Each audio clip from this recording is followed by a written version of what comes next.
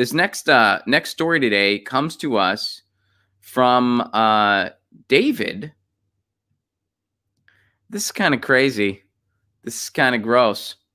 We're gonna switch over to some kind of funky news. Check out this headline. Venomous brown recluse spider removed from woman's left ear. Oh, man. So I used to live in Tennessee. I lived in Nashville, Tennessee. That is the capital of recluse spiders. And everybody was always really freaked out by them because a bite from one of them can be very brutal. Not all of them are as brutal as people make it out to be. Like, people make it out like, oh, it'll like eat away your skin and then you're just a skeleton after a bite.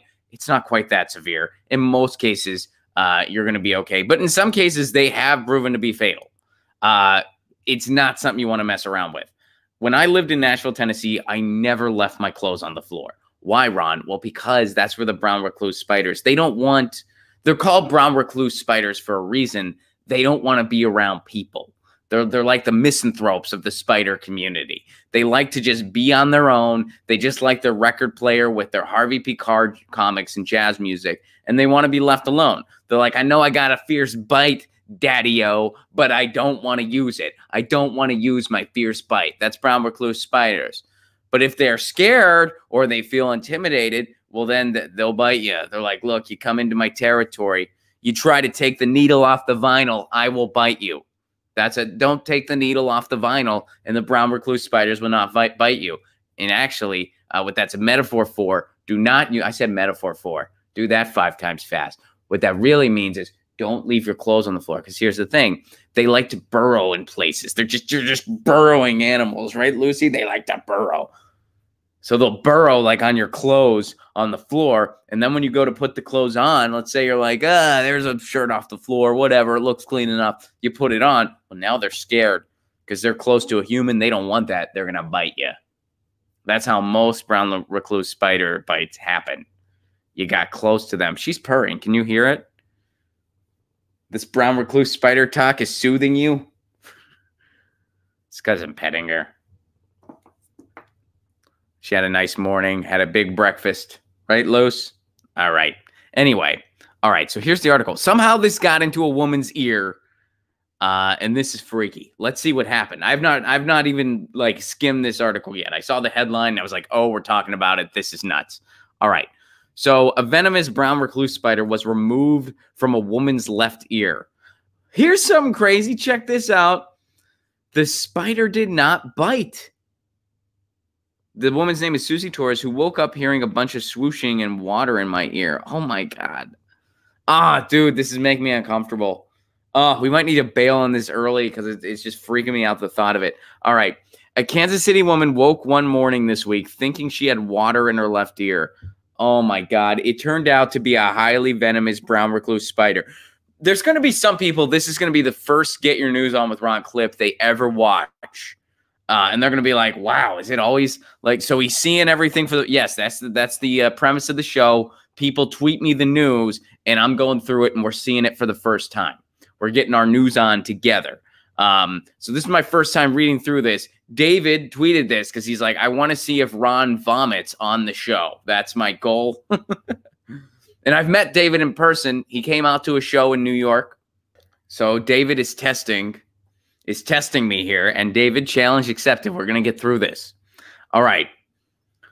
Wow. All right. So she thought it was just water. By the way, I have a theory. Some of you have heard me talk about this on the show before. I don't think my ears have ever properly drained in my lifetime. I always just feel a little bit clogged. I've looked up methods on YouTube, like the natural draining methods that you can do where you like hold your nose and anyway. All right. So she thought it was just swooshing in water. Turns out. So here's the way she described it. It feels like when you went swimming. So she woke up, felt like she was swimming. Okay. When she went to get her ears checked, a medical assistant took a look, then ran out and said, I'm going to get a couple more people. All right, so you're in the doctor. You feel like you're underwater. You're like, what the hell's going on? Medical assistant goes, hey, we got to get some more people in here. You're freaking out already. Fortunately, she was able to go to the doctor, by the way. So anyway, the medical assistant then said, I think you have an insect in there.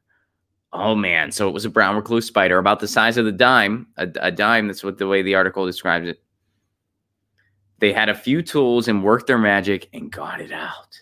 The spider did not bite. The spider did not bite. Now, according to the U.S. Centers for Disease Control and Prevention, the brown recluse, which is generally found in the U.S. South and the Midwest, Nashville, Tennessee, pretty much. Now, there is a lot of discrepancy out there. There is a lot of discrepancy out there over what is Nashville, Tennessee. Is Nashville, Tennessee the South? Is it the Midwest? That is the million-dollar question, depending on who you ask. I feel like it's way more Midwestern than Southern. But it's got a little bit of both going on, and depending on who you ask, Nashville's the South or Nashville's the Midwest. Anyway, let's go through the article and see what else is going on here. So the brown recluse, generally found in the South and Midwest, cannot bite humans without some form of counterpressure, for example, through unintentional contact that traps the spider against the skin. Now, the venom of the brown recluse can cause a severe lesion by destroying skin tissue, which will require professional medical attention. You can look up those bites online. You can take a look at some of those bites. You can see pictures of it. Some gnarly stuff happens. And sometimes you can get fever-like symptoms. It's brutal. If this would have bitten her inside her ear, but chances are the brown recluse felt safe. I mean, again, they like to burrow. You can really burrow pretty solid inside somebody's eardrum. Right? All right, so let's see if there's anything else, like if they know how it happened. Now, they do bring up in 2018, another man almost lost his arm after being bitten by a brown recluse hiding in a fruit bowl. So again, they're hiding. Like, they don't want to be around humans. They're not they're not militant creatures, if you will. They like to just be left alone. They like to burrow. So they were hiding it. But sometimes they're like, oh, this is a good place to hide, somewhere where people are going to eat something. No, it's a really bad place to hide. They don't realize that, though. So now they got to bite somebody. Oh, man. So Torres, here we go. We'll go to the end here. Torres, that's the woman who got bit, told KHSB she was now taking precautions before going to bed. I went and put some cotton balls in my ear last night because I did not have any earplugs. I'm pretty terrified of spiders. So basically, it looks like it just climbed up into her ear hole while she was sleeping. Now, I feel like beds are generally not somewhere a brown recluse spider would kind of migrate to. Unless there was something in there where maybe she kept like piles of clothes on her bed. So the brown recluse spider would kind of feel like, oh, this is a good place to burrow. It seems like just a bed itself would not be somewhere they would really kind of migrate to. But now I'm terrified, and I want to make sure I never have anything on my bed, not even pajamas. I just keep my pajamas, which is basically just a t-shirt. Usually I wear a pair of boxer shorts and a t-shirt to bed. So it's basically just a t-shirt. My fiance has her pajamas, which is just shorts and a t-shirt as well. And then we each have our eye masks. I'm thinking maybe that's too much. Although Lucy hangs out on the bed right now. So if there were to be any brown recluse, which they're not very common to California, I don't really think they're in California much at all. But I guess you never know. In today's day and age, I guess you never know. Maybe. But they're probably really scared of you, Lucy. And you hang out on the bed all the time. So keep hanging out there. Keep it up. All right. So anyway, I'm glad the woman's okay. I'm glad they were able to get it out. I'm glad that I did not lose my breakfast from going through this story. And thank you, David, for sharing that. That is some gnarly news. Get your news on with Ron. Don't you want to know what's going on? We're getting our news on today. Get your news on with Ron. Don't you want to know what's going on? We're getting our news on today. You can tweet me an article at Ron Placone. We'll go through it together and make it our own. Get your